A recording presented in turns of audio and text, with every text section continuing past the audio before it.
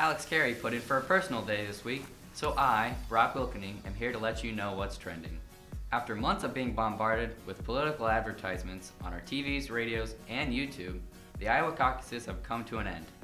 And your caucus winners are, drumroll please, Republican Ted Cruz and Democrat Hillary Clinton. Wait, Bernie Sanders. No, Hillary Clinton. Wait, this just in was a coin flip. Check that, 6 coin flips. It's Clinton for the win. 9 more months until election day.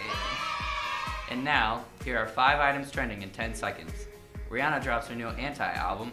Johnny Manziel got sacked by the law again. Kung Fu Panda 3 raked in $41 million.